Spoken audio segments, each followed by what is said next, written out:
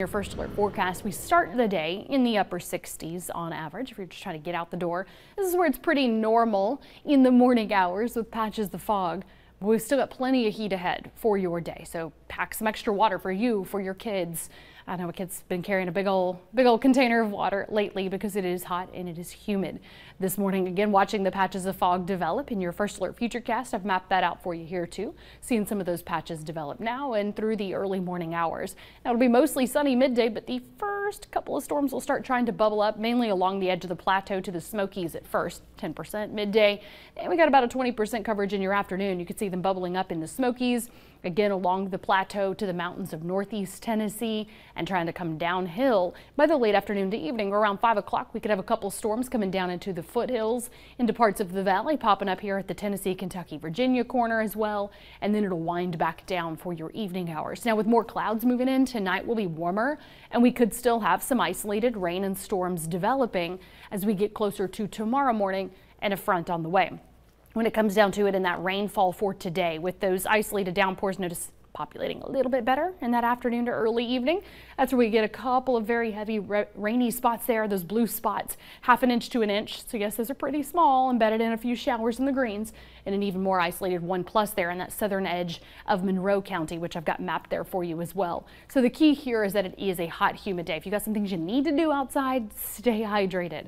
As we start the day in the upper 60s, it'll already be 75 at 9, 87 at 1, your high today 91, feeling about 5 degrees warmer. So that's where those spotty storms really develop because it's hot and humid. So for your afternoon hours with the mostly sunny views and those couple of storms bubbling up, we're going to top out closer to 91 in Knoxville as well as Etowah, 91 in Kingston. Forecast where you live, 86 in Crossville to Jamestown, 88 in Oneida. Everybody feeling about 5 degrees warmer. Remember, it is a steamy day. 88 your high today Jellicoe to 89 in Middlesboro. High today will be 90 in Morristown and 91 in Pigeon Forge. Definitely sharing that heat. Now tomorrow morning we'll all see some more scattered clouds, again some spots of rain early, but what we're watching is a front to approach from the west. So around 8 to 9 a.m. we've already got a couple storms developing. Notice around 10 a.m. got a couple storms starting to branch out. The bulk of the front still back here just a bit, so these are some outlier rain and storms that could go ahead and flare up into something a little bit stronger. But more of the better coverage and impact on our area comes in closer to midday. Around 11 a.m. to noon, tracking these scattered storms as they drag east into our area. Notice by 1 to 2, moving into more of the valley. I have your WVLT first alert weather day highlighted here. This is when we could have a few stronger storms, some damaging winds, the main threat.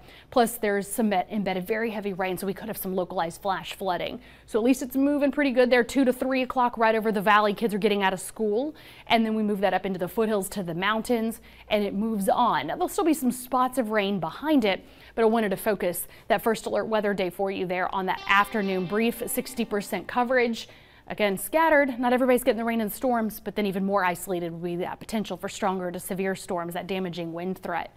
Behind the front, you can actually see when the temperatures adjust, mainly in the mornings. That's lower humidity giving us more cooling room in the mornings ahead.